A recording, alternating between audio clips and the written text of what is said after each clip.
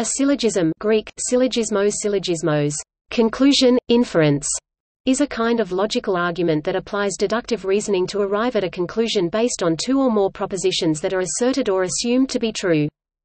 Some of the earliest syllogisms are defined in the Nyaya school of thought. In a form, defined by Aristotle, from the combination of a general statement, the major premise, and a specific statement, the minor premise, a conclusion is deduced. For example, knowing that all men are mortal, major premise, and that Socrates is a man, minor premise, we may validly conclude that Socrates is mortal. Syllogistic arguments are usually represented in a three-line form. Topic: Early history. In antiquity, two rival theories of the syllogism existed, Aristotelian syllogistic and Stoic syllogistic. Aristotle defines the syllogism as a discourse in which certain specific things having been supposed, something different from the things supposed results of necessity because these things are so.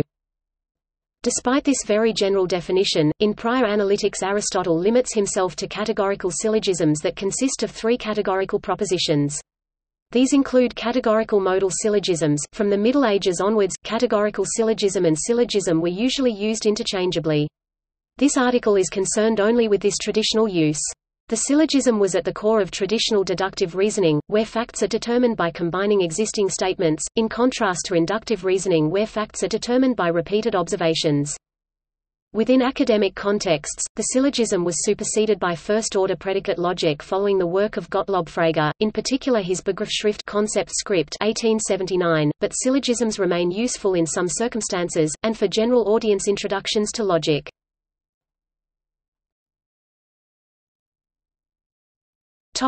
Aristotle. The use of syllogisms as a tool for understanding can be dated back to the logical reasoning discussions of Aristotle. Prior to the mid-12th century, medieval logicians were only familiar with a portion of Aristotle's works, including titles such as Categories and On Interpretation, works that contributed heavily to the prevailing Old Logic, or Logica Vetus. The onset of a new logic, or Logica Nova, arose alongside the reappearance of prior analytics, the work in which Aristotle develops his theory of the syllogism. Prior analytics, upon rediscovery, was instantly regarded by logicians as a closed and complete body of doctrine, leaving very little for thinkers of the day to debate and reorganize. Aristotle's theory on the syllogism for assertoric sentences was considered especially remarkable, with only small systematic changes occurring to the concept over time.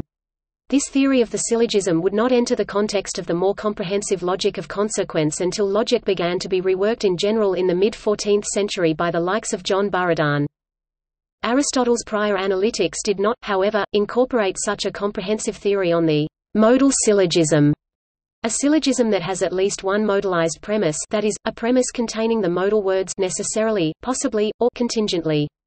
Aristotle's terminology in this aspect of his theory was deemed vague and in many cases unclear, even contradicting some of his statements from On Interpretation.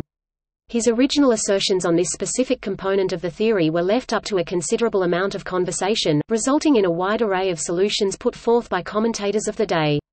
The system for modal syllogisms laid forth by Aristotle would ultimately be deemed unfit for practical use, and would be replaced by new distinctions and new theories altogether.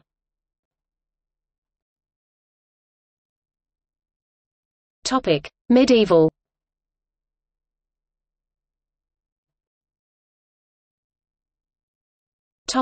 Boethius. Boethius c. 475–526 contributed an effort to make the ancient Aristotelian logic more accessible. While his Latin translation of prior analytics went primarily unused before the 12th century, his textbooks on the categorical syllogism were central to expanding the syllogistic discussion. Boethius's logical legacy lay not in any addition he personally made to the field, but rather in his effective transmission of prior theories to later logicians, as well as his clear and primarily accurate presentations of Aristotle's contributions.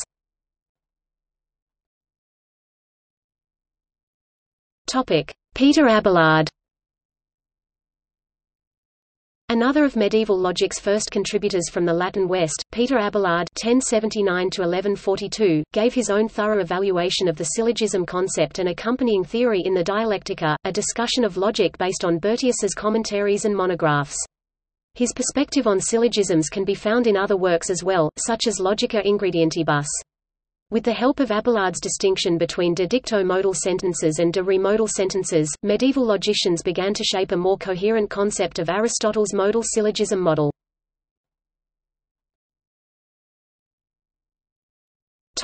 John Buridan.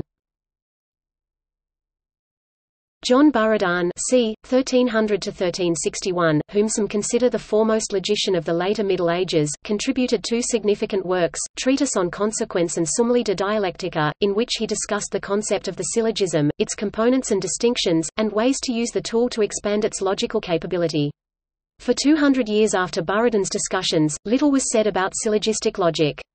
Historians of logic have assessed that the primary changes in the post-Middle Age era were changes in respect to the public's awareness of original sources, a lessening of appreciation for the logic's sophistication and complexity, and an increase in logical ignorance, so that logicians of the early 20th century came to view the whole system as ridiculous.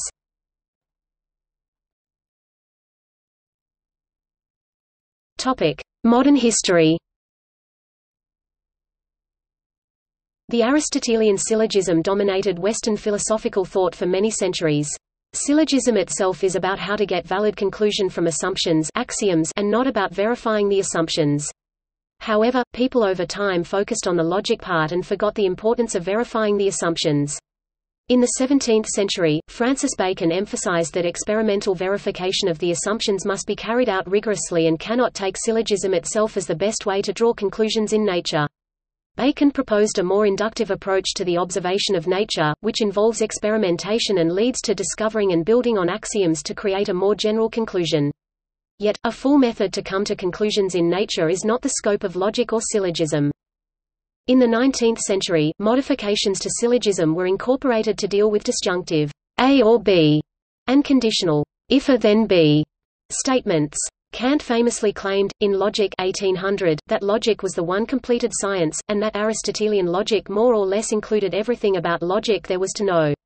This work is not necessarily representative of Kant's mature philosophy, which is often regarded as an innovation to logic itself, though there were alternative systems of logic, such as Avicennian logic or Indian logic elsewhere. Kant's opinion stood unchallenged in the West until 1879 when Frege published his Begriffsschrift concept script. This introduced a calculus, a method of representing categorical statements and statements that are not provided for in syllogism as well, by the use of quantifiers and variables. A noteworthy exception is the logic developed in Bernard Bolzano's work Wissenschaftslehre Theory of Science, 1837, the principles of which were applied as a direct critique of Kant, in the posthumously published work New Anti-Kant 1850.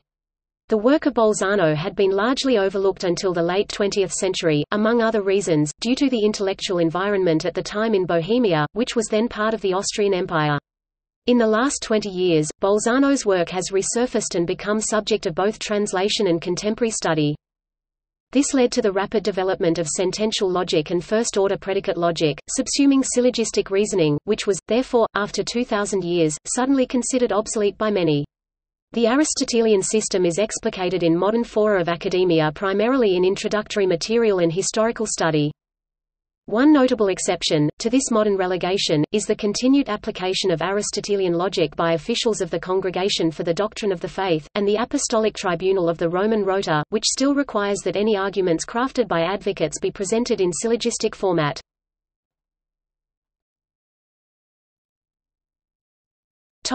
Boole's acceptance of Aristotle. George Boole's unwavering acceptance of Aristotle's logic is emphasized by the historian of logic John Corcoran in an accessible introduction to Laws of Thought. Corcoran also wrote a point-by-point comparison of prior analytics and laws of thought. According to Corcoran, Boole fully accepted and endorsed Aristotle's logic. Boole's goals were to go under, over, and beyond Aristotle's logic by 1. providing it with mathematical foundations involving equations, 2. extending the class of problems it could treat, as solving equations was added to assessing validity, and 3. expanding the range of applications it could handle, such as expanding propositions of only two terms to those having arbitrarily many. More specifically, Boole agreed with what Aristotle said. Boole's disagreements, if they might be called that, concern what Aristotle did not say.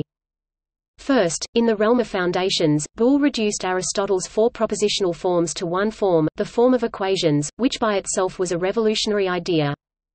Second, in the realm of logic's problems, Boole's addition of equation solving to logic—another revolutionary idea—involved Boole's doctrine that Aristotle's rules of inference, the perfect syllogisms, must be supplemented by rules for equation solving. Third, in the realm of applications, Boole's system could handle multi-term propositions and arguments, whereas Aristotle could handle only two-term subject-predicate propositions and arguments. For example, Aristotle's system could not deduce, "No quadrangle that is a square is a rectangle that is a rhombus," from "No square that is a quadrangle is a rhombus that is a rectangle," or from "No rhombus that is a rectangle is a square that is a quadrangle."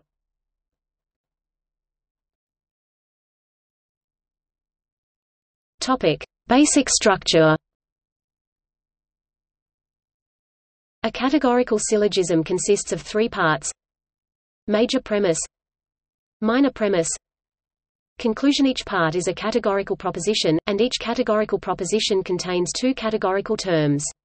In Aristotle, each of the premises is in the form, all A are B, some A are B, no A are B, or some A are not B, where A is one term and B is another. All A are B and no A are B are termed universal propositions. Some A are B and some A are not B are termed particular propositions. More modern logicians allow some variation. Each of the premises has one term in common with the conclusion. In a major premise, this is the major term, i.e., the predicate of the conclusion. In a minor premise, this is the minor term, i.e., the subject of the conclusion. For example, major premise, all humans are mortal. Minor premise, all Greeks are humans. Conclusion, all Greeks are mortal. Each of the three distinct terms represents a category. In the above example, humans, mortal, and Greeks. Mortal is the major term, Greeks the minor term. The premises also have one term in common with each other, which is known as the middle term, in this example, humans. Both of the premises are universal, as is the conclusion. Major premise, all mortals die. Minor premise, all men are mortals. Conclusion, all men die. Here, the major term is die, the minor term is men, and the middle term is mortals. Again, both premises are universal, hence so is the conclusion. A Celarent is a form of argument in which a series of incomplete syllogisms is so arranged that the predicate of each premise forms the subject of the next until the subject of the first is joined with the predicate of the last in the conclusion. For example, one might argue that all lions are big cats, all big cats are predators, and all predators are carnivores. To conclude that therefore all lions are carnivores is to construct a Celarent's argument.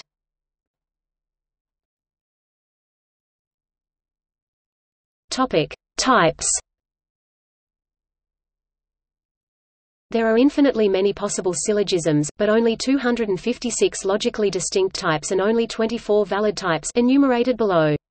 A syllogism takes the form: major premise, all M are P. Minor premise, all S are M. Conclusion, all S are P. Note: M, middle, S, subject, P, predicate. See below for more detailed explanation. The premises and conclusion of a syllogism can be any of four types, which are labeled by letters as follows. The meaning of the letters is given by the table. In analytics, Aristotle mostly uses the letters A, B, and C, the Greek letters alpha, beta, and gamma in the original, as term placeholders, rather than giving concrete examples. It is traditional to use is rather than a as the copula, hence all A is B rather than all as are Bs. It is traditional and convenient practice to use A, E, I, O as infix operators so the categorical statements can be written succinctly. The following table shows the longer form, the succinct shorthand, and equivalent expressions in predicate logic. The convention here is that the letter S is the subject of the conclusion, P is the predicate of the conclusion, and M is the middle term. The major premise links M with P and the minor premise links M with S. However, the middle term can be either the subject or the predicate of each premise where it appears. The differing positions of the major, minor, and middle terms gives rise to another classification of syllogisms known as the figure. Given that in each case the conclusion is SP, the four figures are. Note, however, that, following Aristotle's treatment of the figures, some logicians, e.g., Peter Abelard and John Buridan, reject the fourth figure as a figure distinct from the first. See entry on the prior analytics. Putting it all together, there are 256 possible types of syllogisms, or 512 if the order of the major and minor premises is changed, though this makes no difference logically. Each premise and the conclusion can be of type A, E, I or O, and the syllogism can be any of the four figures. A syllogism can be described briefly by giving the letters for the premises and conclusion followed by the number for the figure. For example, the syllogism Barbara below is AAA1, or AAA in the first figure. The vast majority of the 256 possible forms of syllogism are invalid. The conclusion does not follow logically from the premises. The table below shows the valid forms. Even some of these are sometimes considered to commit the existential fallacy, meaning they are invalid if they mention an empty category. These controversial patterns are marked in italics. All but four of the patterns in italics, iFelapton, iDarapti, Fesipo and Bamalip, are weakened moods, i.e. it is possible to draw a stronger conclusion from the premises. The letters A, E, I, and O have been used since the medieval schools to form mnemonic names for the forms as follows: Barbara stands for AAA, Celarent for EAE, etc. Next to each premise and conclusion is a shorthand description of the sentence. So in AAI3, the premise, "All squares are rectangles," becomes map. The symbols mean that the first term, square, is the middle term, the second term, rectangle, is the predicate of the conclusion, and the relationship between the two terms is labeled A. All M are P. The following table shows all syllogisms that are essentially different. The similar syllogisms share the same premises, just written in a different way. For example, some pets are kittens. Sim in Darii could also be written as some kittens are pets. Miss in Datii. In the Venn diagrams, the black areas indicate no elements, and the red areas indicate at least one element. In the predicate logic expressions, a horizontal bar over an expression means to negate logical not the result of that expression. Topic: Examples.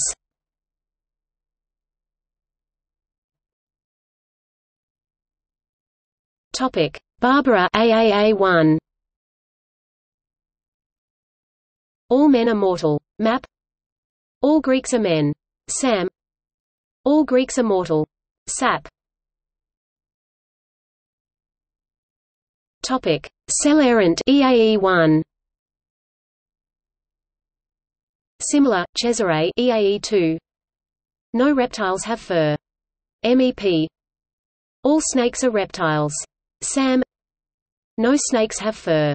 September. Topic: Darii AII1. Similar, Datii AII3. All rabbits have fur. Map. Some pets are rabbits. Sim. Some pets have fur. Sip. Topic: Ferioque EIO1. Similar, Festino EIO2, Ferrison EIO3, Friesison EIO4. No homework is fun. MEP. Some reading is homework. Sim. Some reading is not fun. Sop. Topic: Baroco A002. All informative things are useful. Pam. Some websites are not useful. Som. Some websites are not informative. Sop. Topic: Bocardo OA03. Some cats have no tails. Mop. All cats are mammals. Mas. Some mammals have no tails. Sop. Topic: Barbari AAI1. All men are mortal. Map. All Greeks are men. Sam. Some Greeks are mortal. Sip. Topic: Celarent EAO1. Similar, Cesaro EAO2. No reptiles have fur. MEP. All snakes are reptiles. Sam. Some snakes have no fur. Sop. Topic: Camestros AEO2. Similar, Calamos AE04. All horses have hooves. Pam. No humans have hooves. Sem. Some humans are not horses. Sop. Topic: Felapton EA03. Similar, Fesapo EA04. No flowers are animals. MEP. All flowers are plants. Mas. Some plants are not animals. Sop. Topic: Darapti AAI3. All squares are rectangles. Map. All squares are rhombuses. Mas. Some rhombuses are rectangles. Sip. Topic: Table of all syllogisms. This table shows all 24 valid syllogisms, represented by Venn diagrams. Columns indicate similarity, and are grouped by combinations of premises. Borders correspond to conclusions. Those with an existential assumption are dashed. Topic: Terms in syllogism. We may, with Aristotle, distinguish singular terms, such as Socrates, and general terms, such as Greeks. Aristotle further distinguished a terms that could be the subject of predication, and b terms that could be predicated of others by the use of the copula is a. Such a predication is known as a distributive as opposed to non-distributive as in Greeks and numerous. It is clear that Aristotle's syllogism works only for distributive predication, for we cannot reason all Greeks are animals, animals are numerous, therefore all Greeks are numerous. In Aristotle's view, singular terms were of type a and general terms of type b. Thus men can be predicated of Socrates, but Socrates cannot be predicated of anything. Therefore, for a term to be interchangeable, to be either in the subject or predicate position of a proposition in a syllogism, the terms must be general terms, or categorical terms as they came to be called. Consequently, the propositions of a syllogism should be categorical propositions, both terms general, and syllogisms that employ only categorical terms came to be called categorical syllogisms. It is clear that nothing would prevent a singular term occurring in a syllogism, so long as it was always in the subject position. However, such a syllogism, even if valid, is not a categorical syllogism. An example is Socrates is a man, all men are mortal, therefore Socrates is mortal. Intuitively this is as valid as all Greeks are men, all men are mortal, therefore all Greeks are mortals. To argue that its validity can be explained by the theory of syllogism would require that we show that Socrates is a man is the equivalent of a categorical proposition. It can be argued Socrates is a man is equivalent to all that are identical to Socrates are men, so our non-categorical syllogism can be justified by use of the equivalents above and then citing Barbara.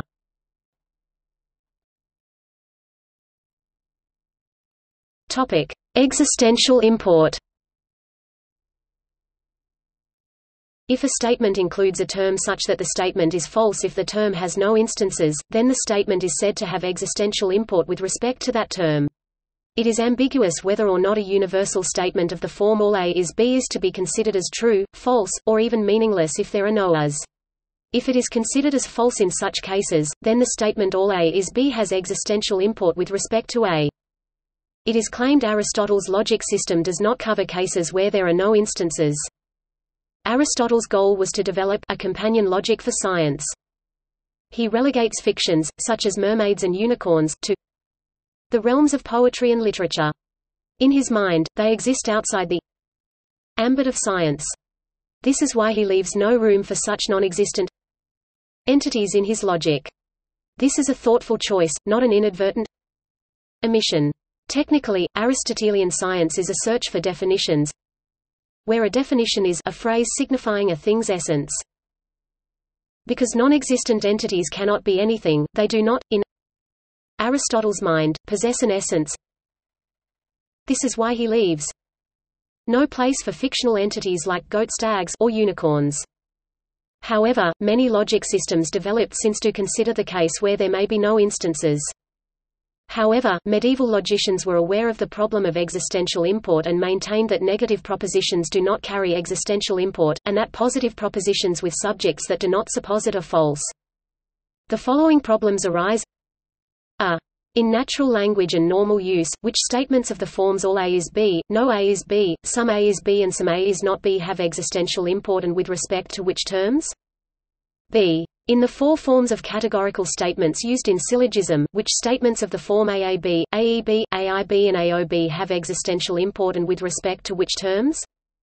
C. What existential imports must the forms AAB, AEB, AIB and AOB have for the square of opposition to be valid? D. What existential imports must the forms AAB, AEB, AIB and AOB have to preserve the validity of the traditionally valid forms of syllogisms? E. Are the existential imports required to satisfy D above such that the normal uses in natural languages of the forms all A is B, no A is B, some A is B and some A is not B are intuitively and fairly reflected by the categorical statements of forms AAB, AEB, AIB and AOB? For example, if it is accepted that AIB is false if there are no A's and AAB entails AIB, then AIB has existential import with respect to A, and so does AAB. Further, if it is accepted that AIB entails BA, then AIB and AAB have existential import with respect to B as well. Similarly, if AOB is false if there are no A's, and AEB entails AOB, and AEB entails B, which in turn entails BOA, then both AEB and AOB have existential import with respect to both A and B. It follows immediately that all universal categorical statements have existential import with respect to both terms. If AAB and AEB is a fair representation of the use of statements in normal natural language of all A is B and no A is B respectively, then the following example consequences arise. All flying horses are mythological is false if there are no flying horses. If no men are fire-eating rabbits is true, then there are fire-eating rabbits is true. And so on. If it is ruled that no universal statement has existential import, then the square of opposition fails in several respects, e.g. AAB does not entail AIB, and a number of syllogisms are no longer valid, e.g. BAC, AAB to AIC. These problems and paradoxes arise in both natural language statements and statements in syllogism form because of ambiguity, in particular ambiguity with respect to all. If Fred claims all his books were Pulitzer Prize winners, is Fred claiming that he wrote any books? If not, then is what he claims true? Suppose Jane says none of her friends are poor, is that true if she has no friends? The first-order predicate calculus avoids such ambiguity by using formulae that carry no existential import with respect to universal statements. Existential claims must be explicitly stated.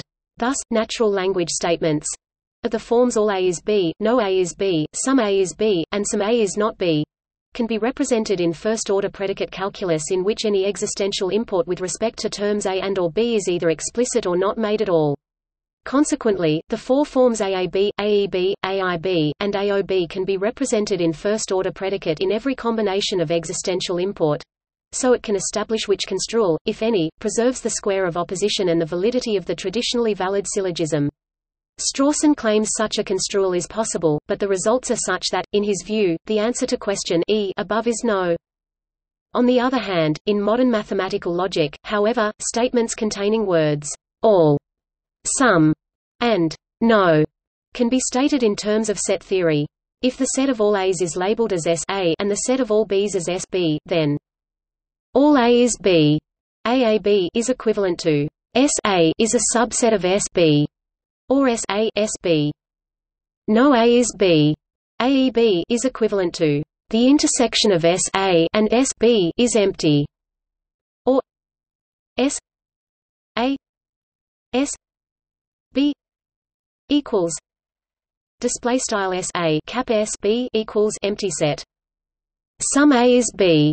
AIB is equivalent to the intersection of S A and S B is not empty.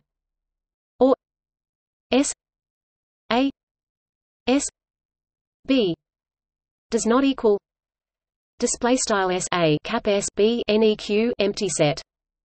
Some A is not B. AOB is equivalent to S A is not a subset of S B. By definition, the empty set is a subset of all sets.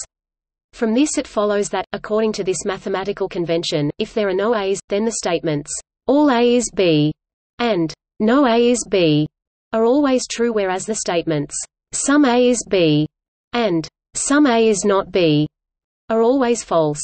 This, however, implies that AAB does not entail AIB, and some of the syllogisms mentioned above are not valid when there are no A's.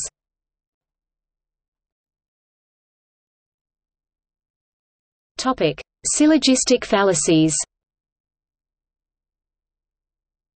People often make mistakes when reasoning syllogistically. For instance, from the premises some A are B, some B are C, people tend to come to a definitive conclusion that therefore some A are C. However, this does not follow according to the rules of classical logic. For instance, while some cats A are black things B, and some black things B are televisions C, it does not follow from the parameters that some cats A are televisions C. This is because in the structure of the syllogism invoked, i.e. III, the middle term is not distributed in either the major premise or in the minor premise, a pattern called the fallacy of the undistributed middle. Determining the validity of a syllogism involves determining the distribution of each term in each statement, meaning whether all members of that term are accounted for.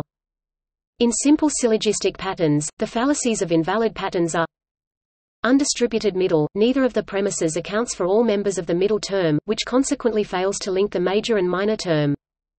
Illicit treatment of the major term, the conclusion implicates all members of the major term P, meaning the proposition is negative, however, the major premise does not account for them all, i.e., P is either an affirmative predicate or a particular subject there. Illicit treatment of the minor term, same as above, but for the minor term S, meaning the proposition is universal, and minor premise where S is either a particular subject or an affirmative predicate. Exclusive premises, both premises are negative, meaning no link is established between the major and minor terms. Affirmative conclusion from a negative premise, if either premise is negative, the conclusion must also be. Negative conclusion from affirmative premises, if both premises are affirmative, the conclusion must also be. Existential fallacy, this is a more controversial one. If both premises are universal, i.e., all or no statements, one school of thought says they do not imply the existence of any members of the terms. In this case, the conclusion cannot be existential, i.e. beginning with some. Another school of thought says that affirmative statements, universal or particular, do imply the subject's existence, but negatives do not. A third school of thought says that the any type of proposition may or may not involve the subject's existence, and though this may condition the conclusion, it does not affect the form of the syllogism.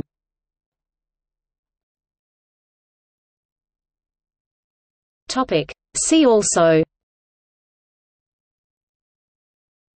argumentation theory, legal syllogism, Buddhist logic, enthymeme, other types of syllogism, disjunctive syllogism, hypothetical syllogism, legal syllogism, polysyllogism, prosleptic syllogism, quasi-syllogism, statistical syllogism, formal fallacy, logical fallacy, syllogistic fallacy, the false subtlety of the four syllogistic figures, tautology logic, Venn diagram. Notes